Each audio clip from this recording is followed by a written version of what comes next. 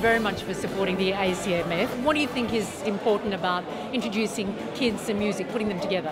We all know the wonderful power that music has to transform lives and how inspiring it can be for creativity for the disadvantaged kids. So I'm always more than happy to be here. Passion, for children, I think is always a brilliant thing. And music brings that out in them, doesn't it? Just something other than the curriculum of life, whether it's work or school or whatever. So everyone needs something.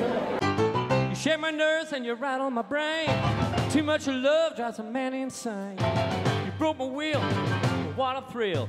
Goodness gracious, creep all the fight. It's all about music and getting kids into it, and it opened up my life, and it gives you confidence as a young kid. I wouldn't be doing what I do today if I hadn't have started off as a young 10-year-old kid and got into playing piano and guitar. It's almost like another language, a way of expressing yourself.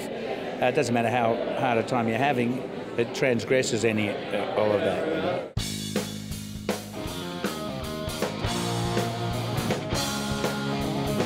To be in a position where you are uninspired is a really lost place, and for kids who haven't the opportunity to find out what it is in them, it's fantastic, and it's a very sad thing if kids aren't ever given that exposure to music and drama and all those beautiful things. Hey, we got liftoff.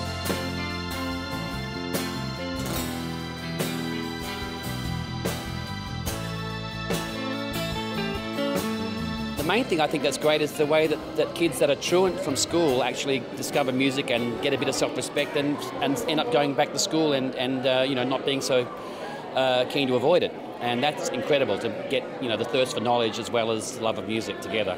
Never thought I could feel this way, and I got to say that I just don't get it. We provide free teachers and free instruments, and from that we develop their imagination, their creativity, their cooperation, their discipline. We've got over 200 schools waiting for us, want help because of the success of our programs, the way that it's evolved, and it's only a matter of money really, that there's so many kids out there that are in need of help. We're a new government, we're determined to try and break the cycle of recidivism, and Greg Smith, the Attorney-General, the Minister for Corrections, is determined to get programs like this up and running across our prison system. So he has your support? He has my support, he's had it for some time, and we're just putting in place a range of programs to try and break the cycle of reoffending in New South Wales.